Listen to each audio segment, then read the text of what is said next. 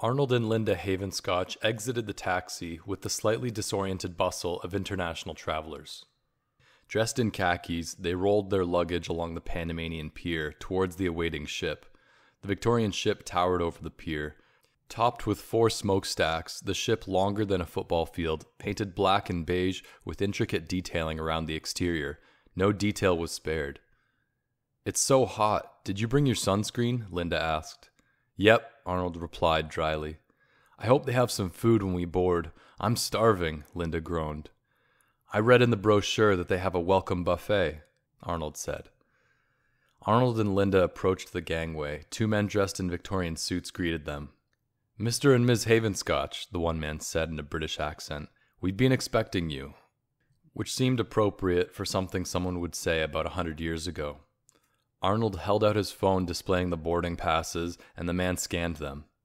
"Head on up. Enjoy your cruise," the man said as he and the other greeter nodded. The Havenscotches entered the dining room as the other passengers bumbled excitedly. A Norwegian man shouldered up to Linda in the buffet line. "Are you nervous?" he asked. "Not really," Linda replied casually.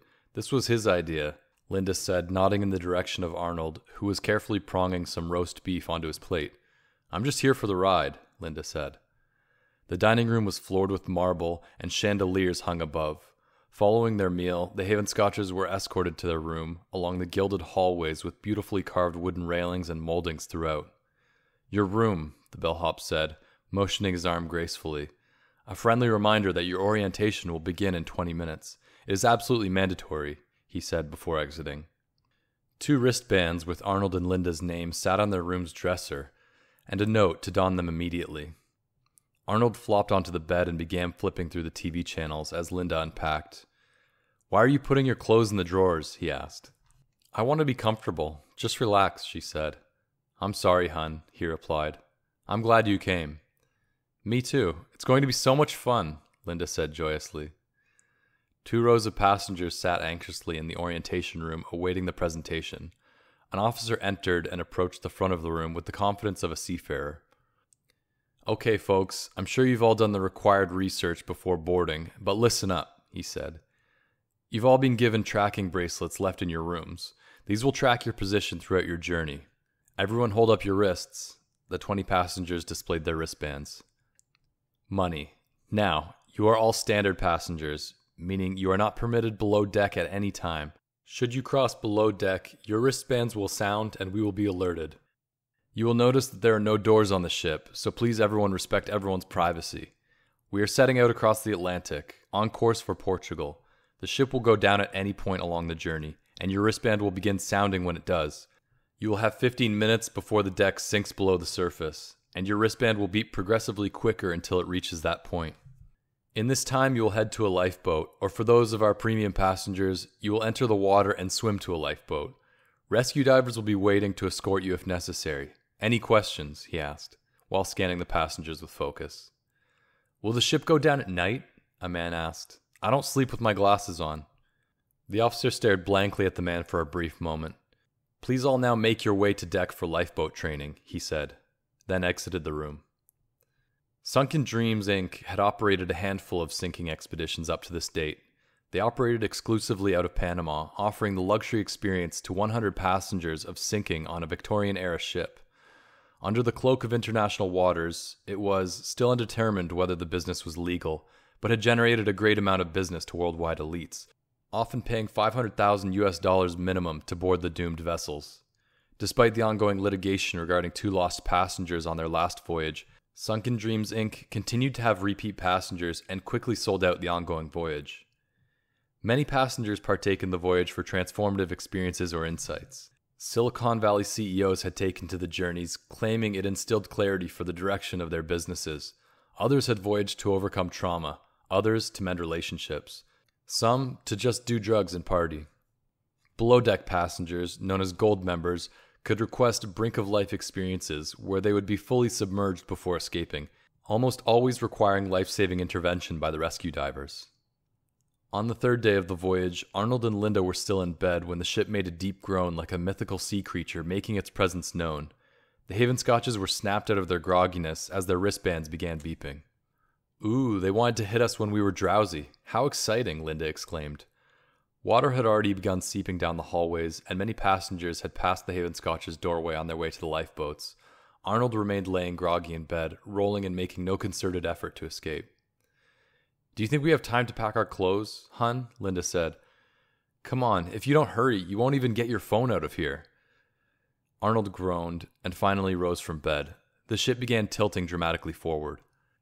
How much time do you think that's been? Linda asked. I didn't think there would be this much water at this point. Oh my God, it's cold, she yelled as she stepped into the hallway. The water was a few inches deep, and they'd have to climb a hallway that now looked like a hill to get to the lifeboats. Arnold sat on the bed and put on his glasses and clothes, and made his way out with Linda. Linda began to panic as she struggled to gain her footing on the slippery carpet of the hallway. Arnold linked arms with her and led the way, inching up the hallway as he pulled them both along by grabbing onto light fixtures or the decorative wooden moldings. It was quiet now. No other passengers were in sight. The wristbands were beeping faster. After minutes of struggle, Arnold and Linda made it to the ballroom and were now close to the lifeboats. Looking back down the hallway, the water was now flowing forcefully in. Oh my God, babe, you saved me, Linda said. Arnold smiled softly. Linda, can I tell you something? He asked.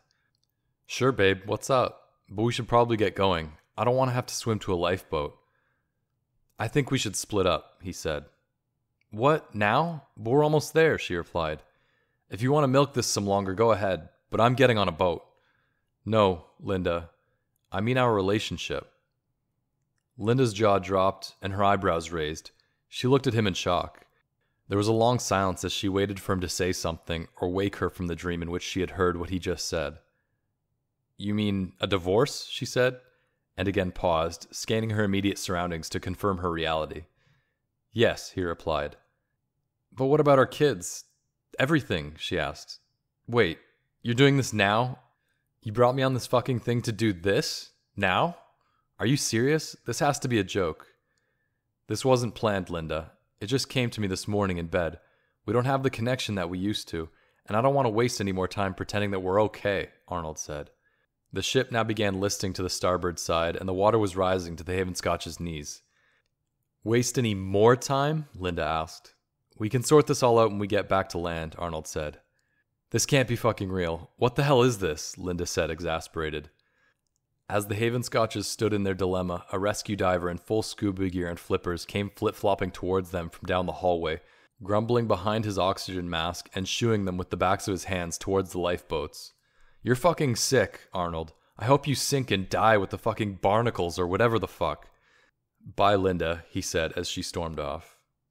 Arnold stood still in the empty ballroom until the disgruntled rescue diver approached him and yanked him towards the exit.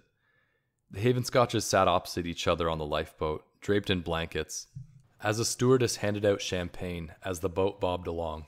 Linda was staring into space and looked as if she had not survived, and Arnold looked sick with anxiety. A group of Germans were drunk and slapping each other in exaltation, almost falling from their seats.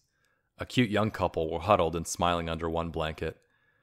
The Norwegian man from the welcome buffet was sat next to Linda. He leaned in towards her and asked, How was your trip, madam?